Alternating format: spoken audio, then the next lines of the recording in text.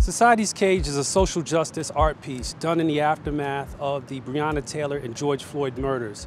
It was conceived by a group of architects out of Washington, D.C. with the Smith Group, who wanted to do something to contextualize contemporary police murders and frame those murders within the 400-year history and legacy of anti-Black oriented, racial injustice in America.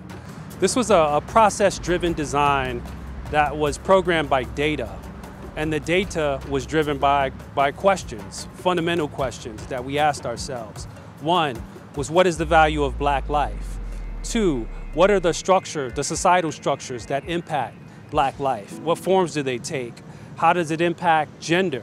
And ultimately, those questions led us to lynching, mass incarceration, capital punishment, and police killings as the root of racialized state violence in the history of the Americas. Each facade of the pavilion is inscribed with graphic data, graphic statistical data and historic graphs that describe how African Americans have been impacted by the institutions of lynching, mass incarceration, capital punishment, and police killings. That data is then mathematically combined and averaged across the surface of the ceiling to create this undulating form, which in essence is the shape of racism. There's two interpretive components in Society's Cage. The first is an educational component manifested on the outside of the pavilion, where the visitor is informed and educated about racialized state violence. We ask all visitors to then partake of a participatory and emotive exercise on the inside of the pavilion, whereby they're asked to hold their breath in spirit or reference to the 8 minutes and 46 seconds that George Floyd suffered at the hands of police, then to record a short video stating how long they were able to hold their breaths, and to provide a few brief reflective statements on how they feel in the moment, and to then upload that video to social media with the hashtag Society's Cage. And the idea there is that we want these conversations to transcend the cage. We want people to be able to share these conversations and what they've learned with friends and family. As you could kind of see in the pavilion as well, 1 in 4 of those rods touches the ground. And that's an intent to basically demonstrate that 1 in 4 Black Americans are expected to be incarcerated over the course of their life. And we're articulating this cube and this sort of gravity and weight through the system of bars. And there's about 484 rods, weathered steel, an intention to depict the weathered institution of these injustices. Another sort of nuance of that is this depiction of the melanin and the variety of colors within the Black diaspora. The name Society's Cage depicts the confinement and the physical, tangible cube that we're depicting here, and how that limits one's ability to succeed. The cube is about 15 feet by 15 feet by 15 feet.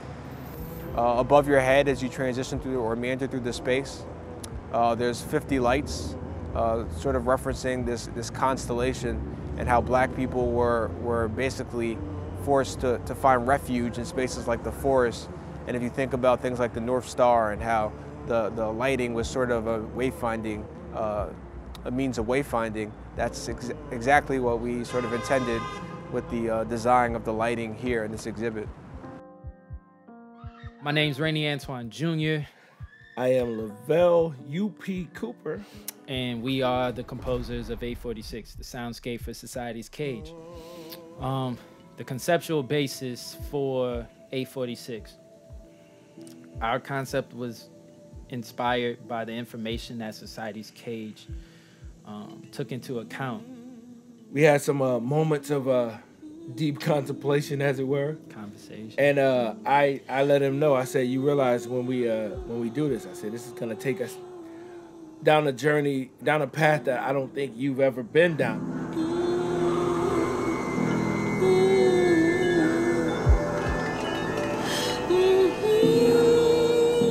A bit of information that we got from the team, they wanted to pay homage pay respect to George Floyd. Obviously, it took about 8 minutes and 46 seconds for him to be murdered by a police officer.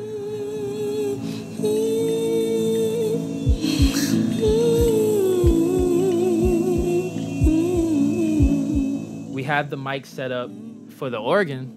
Yeah. UP turned around to his mom and said, "Mom, we need you to vocalize on this." So I looked at Miss Cooper. I said, "Hey, I want you to vocalize the feeling in your soul of when something has gone terribly wrong and you know it in your gut, in your soul, in your spirit. Something has gone terribly wrong with your child. Something has gone terribly wrong with your husband, your mother, your father. That mother's intuition." The goal here for 846 was to take you on a journey from the transatlantic journey all the way to a chorus commending the souls of all of the men and women and children that have come across this infrastructure of oppression, and trying our best to release that story from our eyes. In 8 minutes and 46 seconds. In 8 minutes and 46 seconds.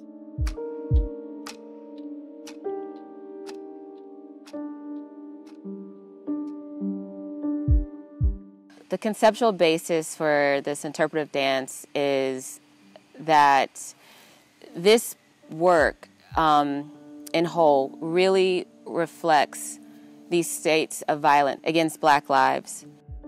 And so while there's still hope and there are Black folks that are overcoming and are gifted and talented and ambitious and we are successful, at the end of the day, stepping outside of that cage to show that we move past the structures that put upon us, I felt so embraced.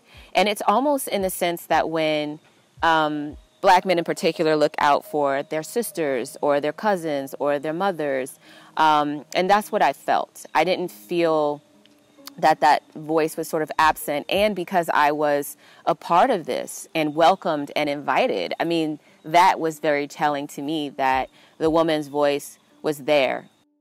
I'm very excited and passionate about Afrofuturism and talking about, you know, these new ways of thinking and doing and moving, you know, for Black folks without various constraints. But when telling our history and our story, the reality is that it can be a somber one. And so within it being somber, I needed to figure out a way for it to be uplifting.